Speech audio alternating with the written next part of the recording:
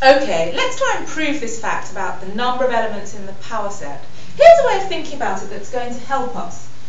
Imagine that we're thinking again about the case with the elements 1, 2, and 3. Okay?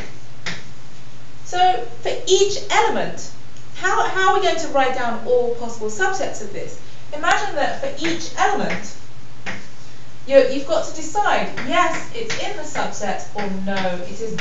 So to specify a subset, what you have to do is pick yes or no for each one of these elements. For example, if we were going to take the subset 1, 2, what we would have done was we'd have said yes to 1, yes to 2, and no to 3.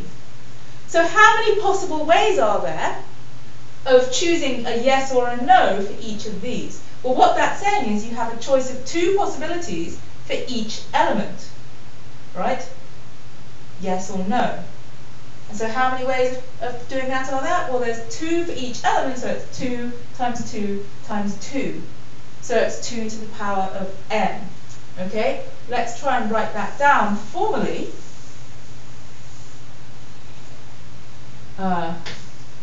Given a set with n elements, a subset is determined by a choice, by choosing yes or no for each element. So the number of possibilities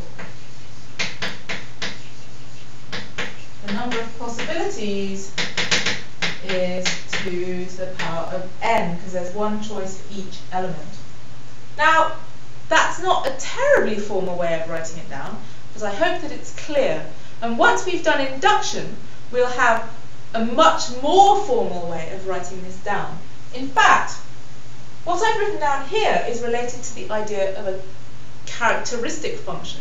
So a characteristic function is where you take a set of things and you map it to a 2-element set. So you can think of it as getting mapped to the set containing yes and no.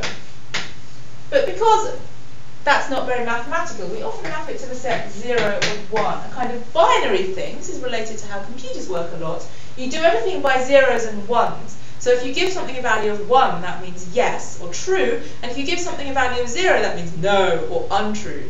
So what we've done is we've mapped each element of our set to 0 or 1, where 1 means yes, you're in the subset, and 0 means no, you're not in the subset.